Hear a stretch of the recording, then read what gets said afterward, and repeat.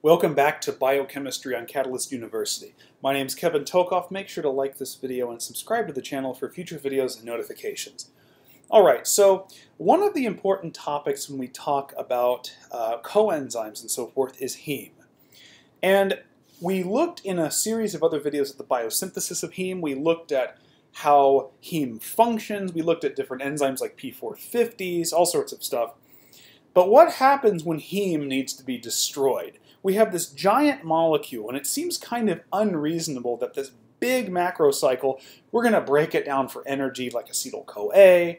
You know, we're actually not going to do that. It's actually more or less a really inefficient catabolism, because we're really only going to break it apart at a couple points, okay? And then we're just going to excrete this massive waste product, okay? Or a series of waste products, I'll say, okay? So we're going to start with heme, and then we're going to very briefly look at this catabolic pathway and then kind of go into some of the implications of it, because it's actually a rather interesting thing. All right. Now, first of all, where do we find heme? Heme is in enzymes. Okay, there's heme in cytochrome P450s. There's heme in cytochrome C, which is part of the electron transport chain. Heme is a member of nitric oxide synthase. So there's a lot of really important enzymes. I can go on and on and on about this, but there's a lot of enzymes that use heme.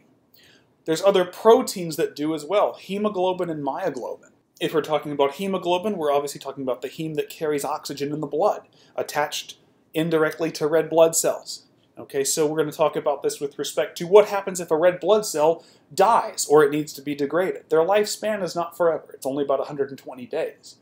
Well, you're going to have to get rid of this heme. And it turns out we actually turn over a lot of heme all the time. Let's talk about how we do that. We have heme here at the top. This is specifically heme B.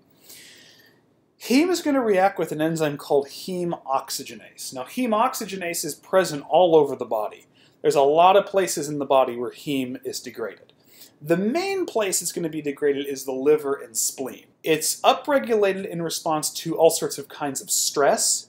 If you are in some kind of metabolic stress, this enzyme is going to get upregulated. So you break the heme down and potentially scavenge the iron for other uses. Okay?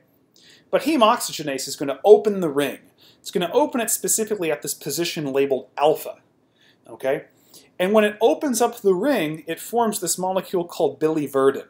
Now, heme oxygenase is interesting for a number of reasons. Number one, it itself is a P450.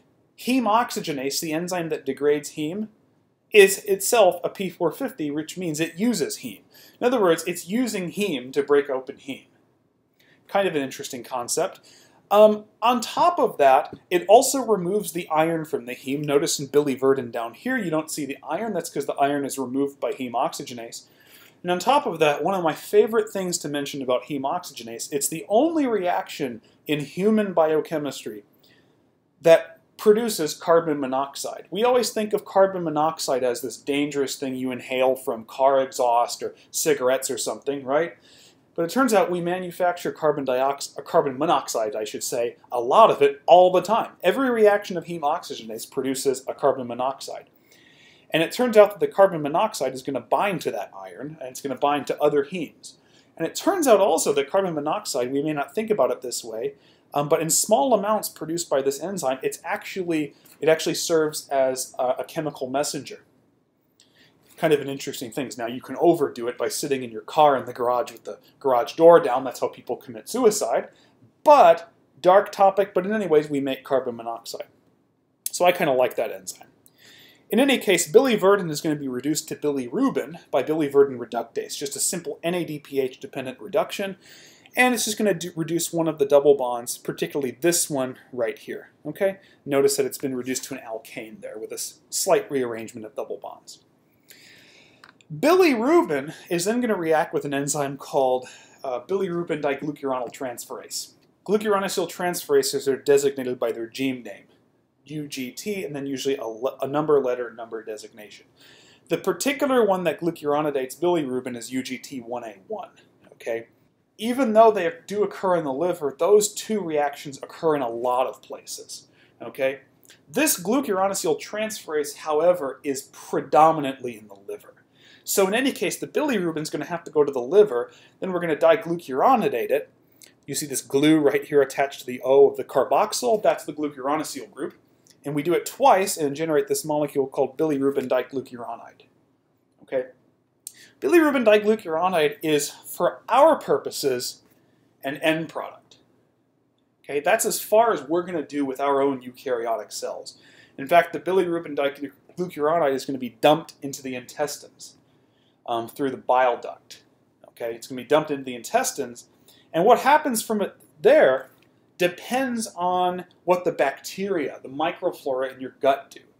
Okay, so it turns out from bilirubin diglucuronide, anything else that we produce, including urobilinogen, stercobilinogen, urobilin, stercobilin, all that stuff, it turns out that that's all dictated on the bacteria in your intestine. Okay? So let's kind of go over the organ level concept of what's happening. So heme, as we know, is mostly degraded in the spleen and liver. It's specifically going to be done by macrophages, but it's done in the liver nonetheless, okay? So we're just going to talk about it being done in the liver, even though it's done other places. We're going to specifically say the liver. So we know heme reacts with heme oxygenase to give us biliverdin, right? The biliverdin then reacts with biliverdin reductase to give us bilirubin. And it turns out that the bilirubin, wherever the bilirubin is produced, it has to be transported through the blood to the liver. You see the bilirubin there in the liver. And the liver is going to be the site where it's diglucuronidated. Remember, we looked at that enzyme, UGT1A1, a glucuronyl transferase. In the liver, it's going to be diglucuronidated to give us bilirubin diglucuronide. From there, that bilirubin diglucuronide is excreted into the small intestine in bile. Okay? Now, the bilirubin, once it's in there, the bacteria, the microflora in your gut do a lot of transformations to it. Okay? They can form things like urobilinogen, stercobilin, and there are other things, stercobilinogen, urobilin. Particularly the urobilin, it's known that the urobilinogen gets converted to stercobilin and stercobilinogen. It's also known that the urobilinogen can go to the kidney and be formed as urobilin. So it turns out that the prefix of those bilins or bilinogens plays a role in what they look like. Urobilin or urobilinogen, of which urobilin is the main one, has a yellow color. In fact, the name uro, or the prefix, actually comes from the fact that it's in urine. It's actually urobilinogen or urobilin is actually what makes the urine have a yellow color to it. Urobilin. Stercobilin and stercobilinogen, which is sort of an intermediate between urobilinogen and stercobilin, but mainly stercobilin, has a brown color. In fact, the stercobilin is actually what makes your poop, your fecal matter, brown. So urobilin and stercobilin, the final end products from the bacteria's perspective, the urobilin makes your pee yellow and the stercobilin makes your poop brown. And from there, obviously, that means the urobilin is excreted in the urine and the stercobilin is excreted in the feces. So it's kind of an interesting catabolic pathway. The first half of it we do, it's eukaryotic, with some interesting things that I pointed out earlier, but also the last half of it is bacterial metabolism in the intestines.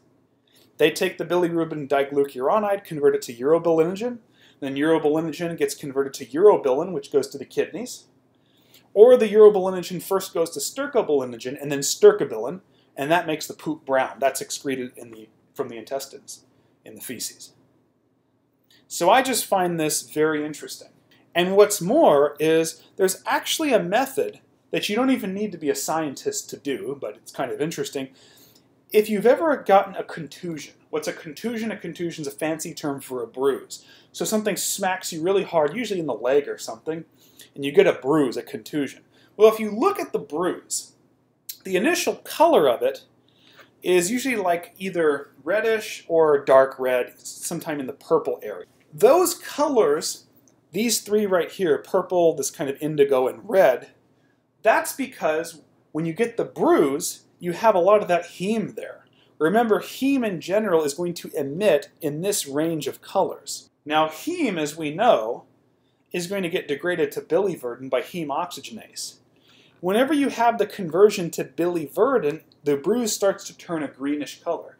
You've probably seen it at some point in your life. After you've had a bruise for a while, it starts to look green.